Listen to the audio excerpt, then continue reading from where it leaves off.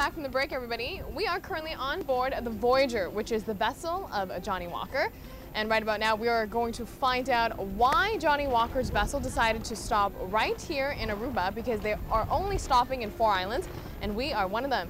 And also for those who drink or do not drink whiskey, we have all the tips for you from the ambassador, Tom Jones. The Johnnie Walker vessel, the Voyager, docked on the island. It first set sail in 2012, touring Asia and many parts of the world.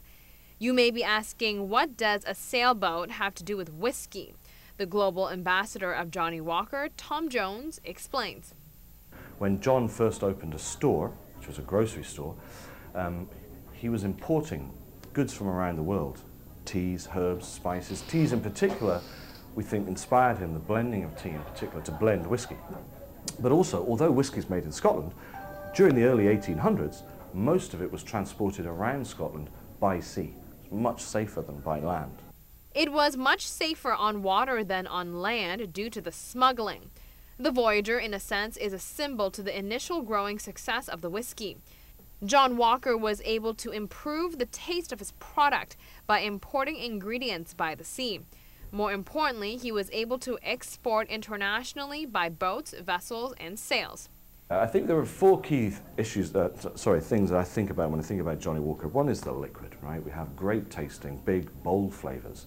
We have excellence in blending over 193 years through 6 generations of master blender, including the first 3 from the family. We're renowned for iconic design. Everyone knows though that the striding handle, the square bottle, the angled label, but also our commitment to progress, to constantly keep moving forward. And I think this, our Voyager, actually brings all of those together, all of those things, and celebrates them in many different ways. The Voyager is only making 4 island stops. Aruba is part of the itinerary due to the Caribbean's role in the history of Johnnie Walker whiskey. Well, I mean, it's an important part of the region for us.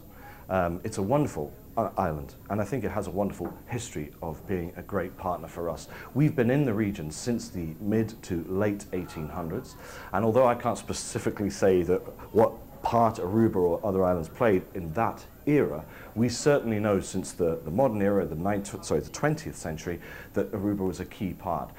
But it would be difficult to imagine that if we, for example, knew our whiskies were in the mainland of America by the 1880s, we know they were in this region, and we know that Aruba has been significant throughout that era. So it was very important to us to come here. There you have it. The press members over the weekend were able to learn a lot more about John Walker and Sons right here on the vessel itself, since we were the 2nd stop on their route.